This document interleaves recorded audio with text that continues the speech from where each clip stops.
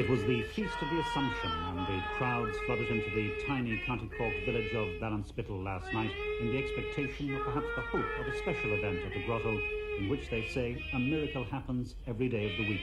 The statue moves. Special buses travelled from all over the country, swelling the crowd to a record 20,000 or so. But for weeks now, crowds of 8,000 and 10,000 have been coming to the shrine, since a group of local ladies say they saw the statue move. The word spread like wildfire. And now even the most hard-bitten cynics say they see movement, usually at night, but now by day as well. I have seen things since something after with the lights on, but what is, I'm not definite. But it was all broad daylight, so I can't explain it. Would you regard it as a miracle? Hail Mary, full of grace, the Lord is with thee, blessed art thou. Well, I don't know, but all I'd say about it is there's something happening anyway. But did you feel religiously moved when it was happening?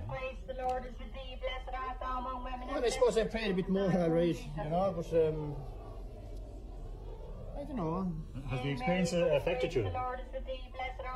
Not really, only when I see it moving, I walk away from it. Why? I don't know, I mean, I know it's a chalk model, you know, and if you were walking down the road and the pillar just got up and started moving around, you know, similar reaction, like, you know.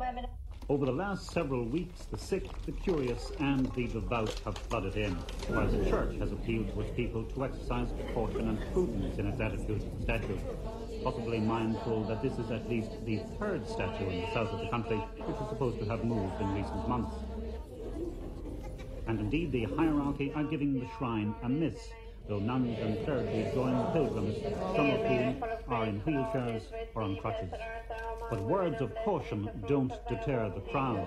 Well, my first experience was that I thought I saw the statue becoming alive, you know, that Our Lady was really present there, and this was in the daylight.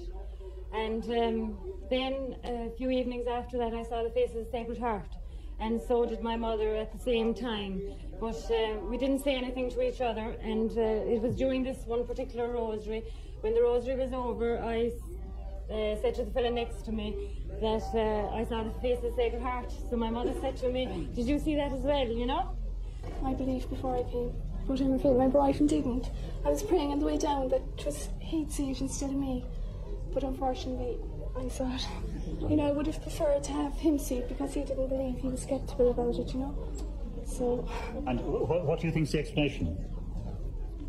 I just think it's supernatural. A miracle? Yeah, without a doubt.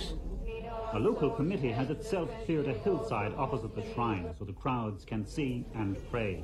And they're determined, they say, that there will be no commercialism, not a burger joint or a religious picture stand to be seen at the shrine, though a few have gotten into the nearby village. And they've little time here for scientific or logical explanations of optical illusions or tricks of light. It happened on a Monday night. I didn't get up here until Wednesday because I didn't believe it.